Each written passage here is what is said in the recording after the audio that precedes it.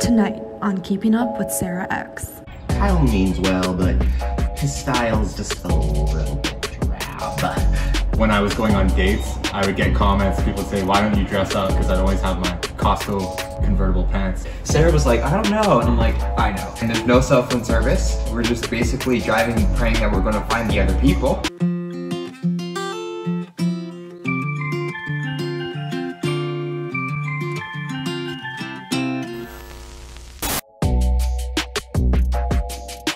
So I was informed that Dan, Raymond, and Peter were gonna go to this track to go test out their mile time. And I'm not interested in finding out my mile time, you know. That's for me to know and you to never find out. But I was like, I like biking, so I'll bike with them.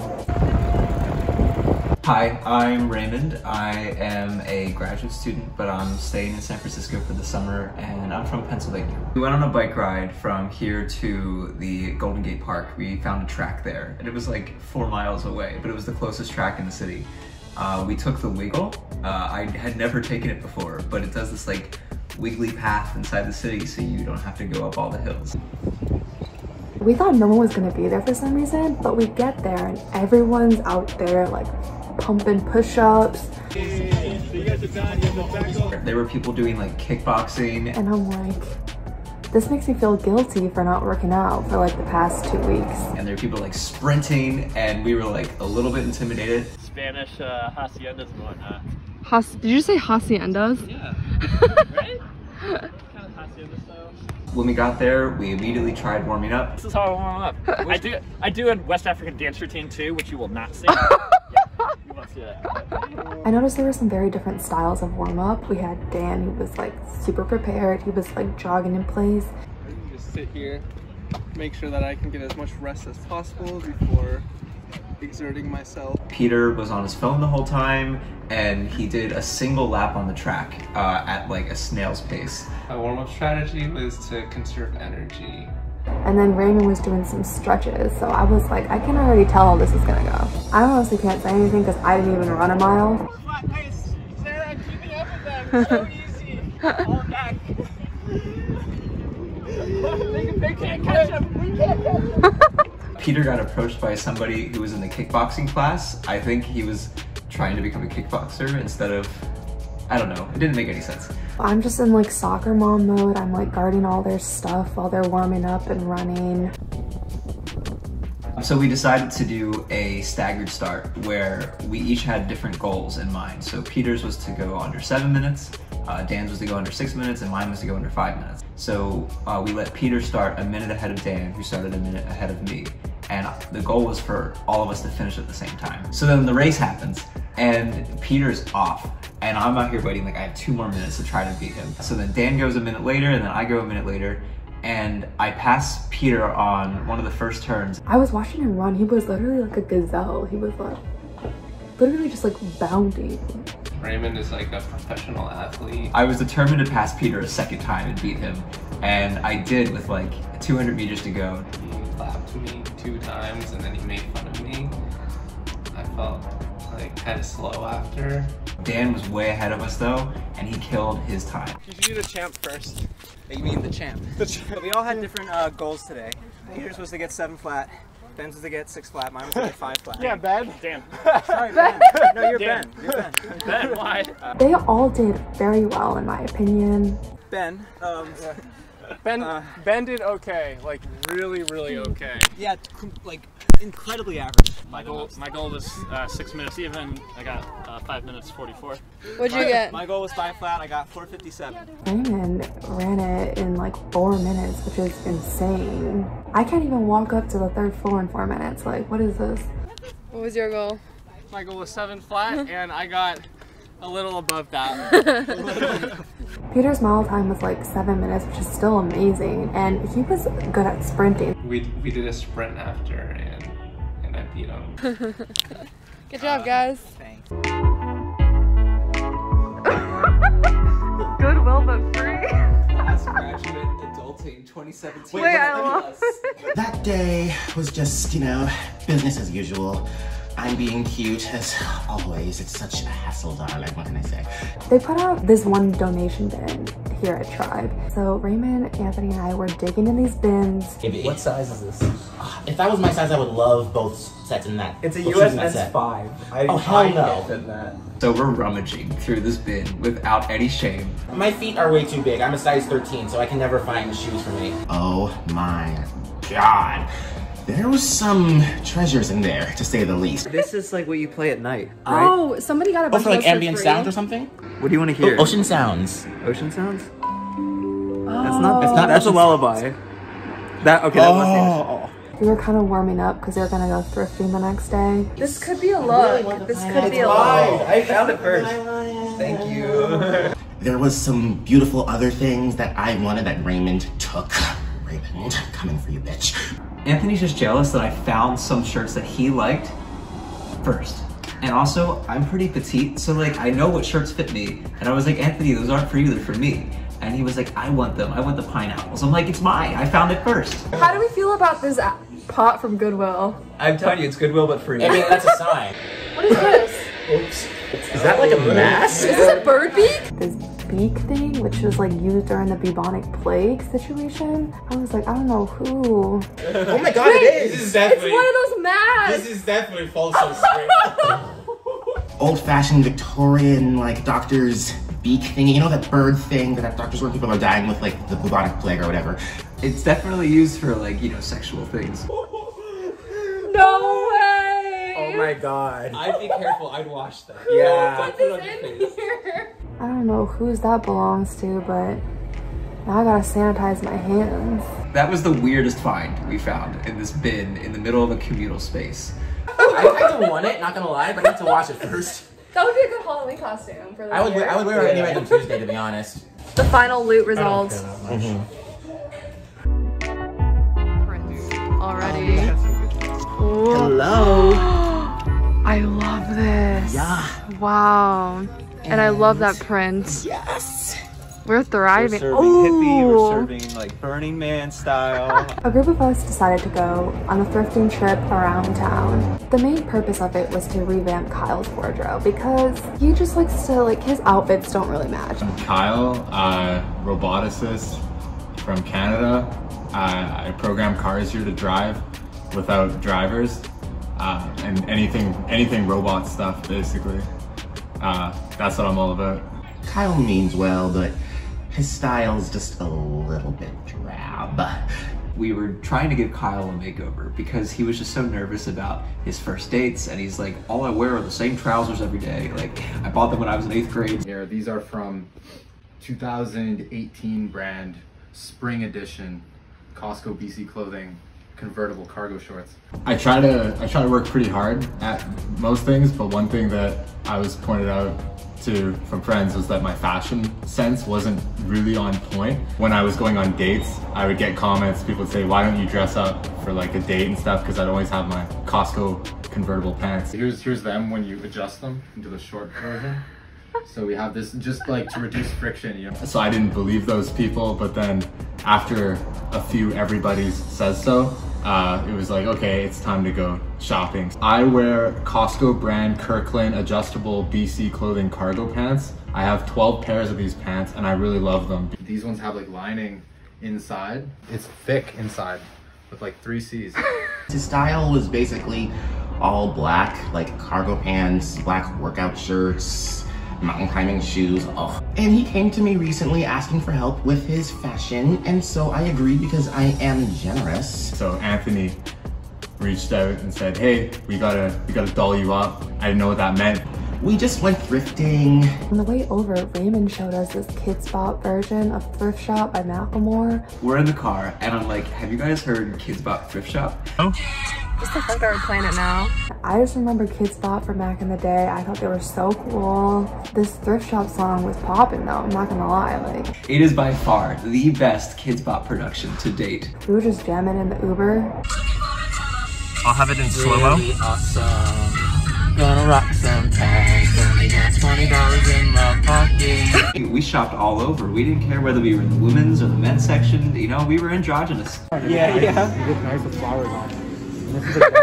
This one's actually like a woman's shirt because, you know, it reveals my back a little bit. Sarah was like, I don't know. And I'm like, I know. Damn, I have a party goer, yeah. You know, flowers for the party. I got new pants. I feel like I'm a new person. I'm pretty proud of that. And we queer-eyed him.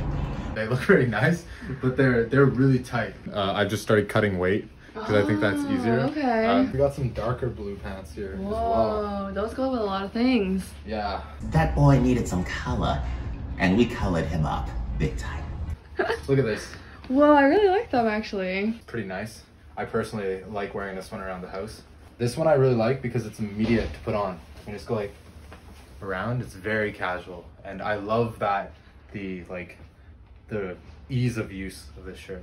We're taking big moves here in the Bay Area, and that's what we're all about. And then after thrifting, we were like starving because shopping is a lot of work, guys. It's a lot of work. So we were like, we need some food. Kyle took us to this mall in Japantown. I got like sushi there. People got ice cream. We look like an acapella group right now. Oh my gosh. So there's this one dessert. It's basically a Fruit Loop dipped in like dry ice or something.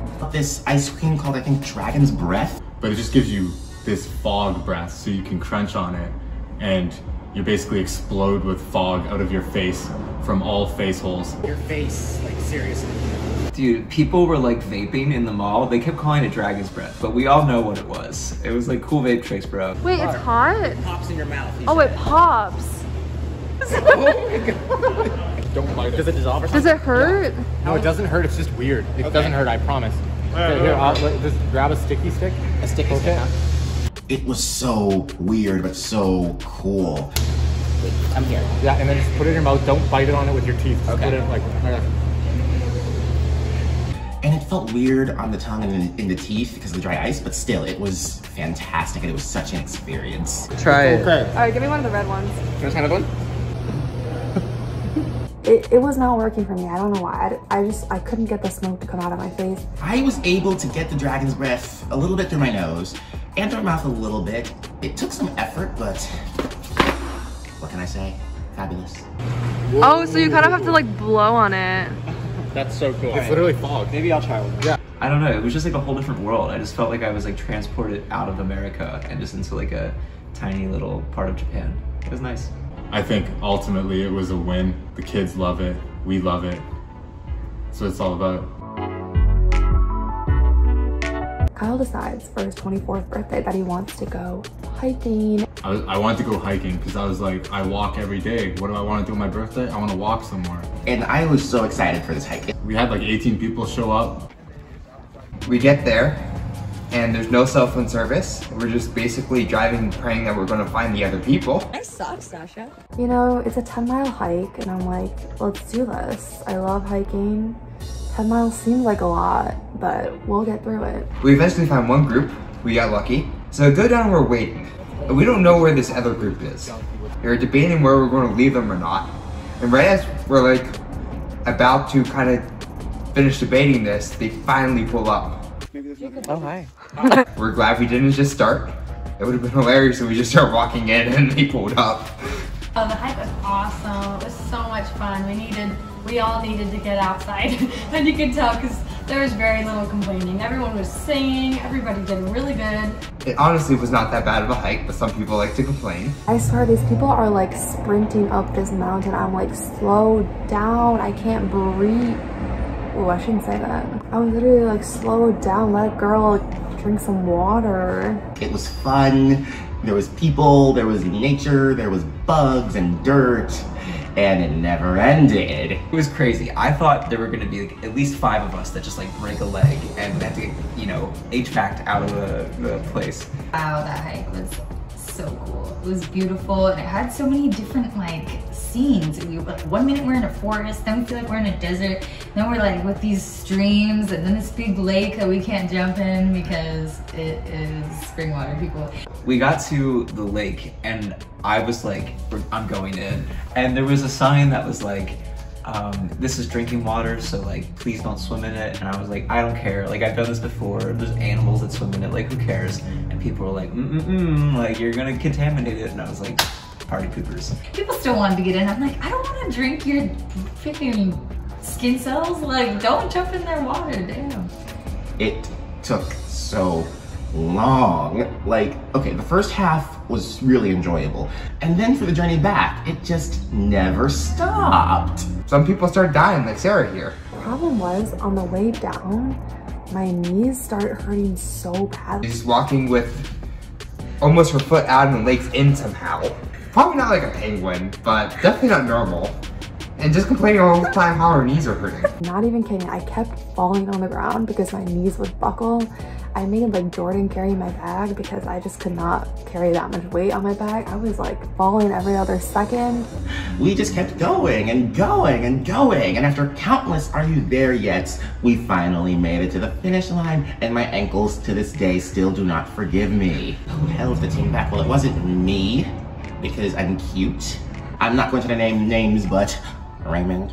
You know what I'm saying? I mean, he means well, but I mean, had he not taken those clothes from the thrifting bin that I wanted, then maybe he would have gone a little bit faster on the hike and not, you know, slowed everybody down. I'm pretty sure that Anthony told you that I was the one who slowed us down on the hike. I'll have you know that I run 60 miles a week at 7-minute flat pace. So I am the most fit person for any hike. I did not slow us down. That was fun. It made me feel like I was running like Boy Scouts or Girl Scouts or just human scouts in this case.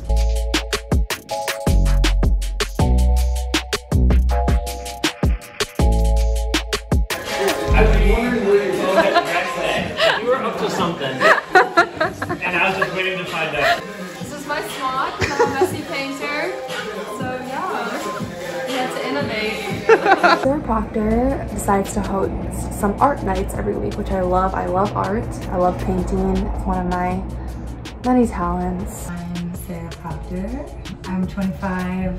I've lived here in the Bay Area and the Pacific Northwest. I've been vegan for like 4 years now, and yeah, I love art. But do you think that like ignorance is... Like ignorance can be solved with information. We all got together as a house trying to find a way to support the Black Lives Matter movement.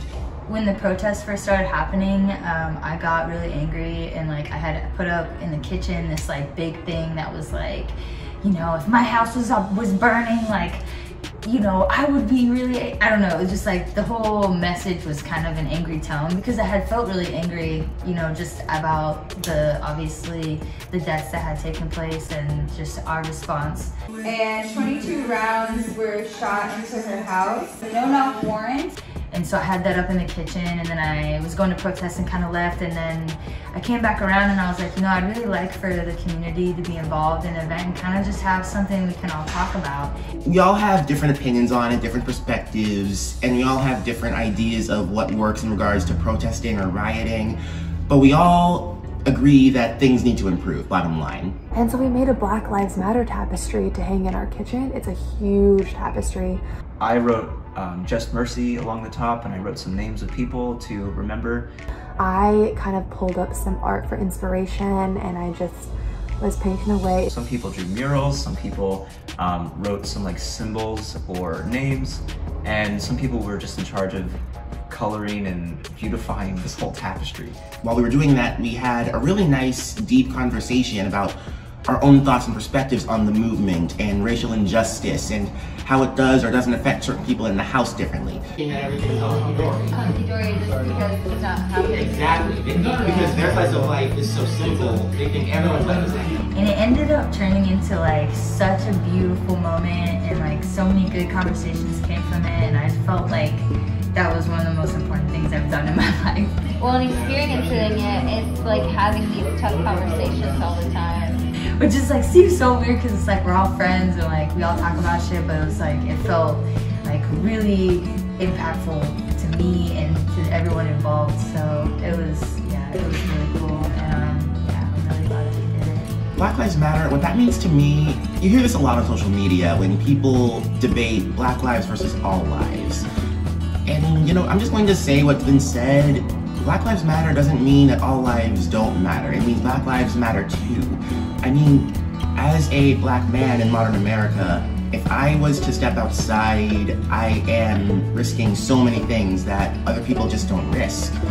Even in broad daylight, even in San Francisco, you just never know because people are everywhere, which means there's racism literally everywhere, even in the Bay Area. So I could easily step outside and daylight, nightfall, doesn't matter. All it takes is just one extreme racist to ruin my day and possibly end my life. And that's something that many people don't realize. And it's not that all lives don't matter, it's that Black lives matter too. And for a long time, that's just not the case. It's not the perception. It kind of gets swept under the rug. So this movement, I'm saddened that it's taken this long and this much extreme measures to get people to see it, but I am glad that people are seeing it. I'm so proud of what it looks like, and I feel like it represents a diverse group of people who don't all know everything, but they're at least showing that they're trying to understand. Now we have the tapestry hung up in our kitchen, and it's honestly a very beautiful piece of art. I could see it. If any museum wants to hit us up and hang that tapestry up, let us know, you know? We'll let it go for a couple $1,000s.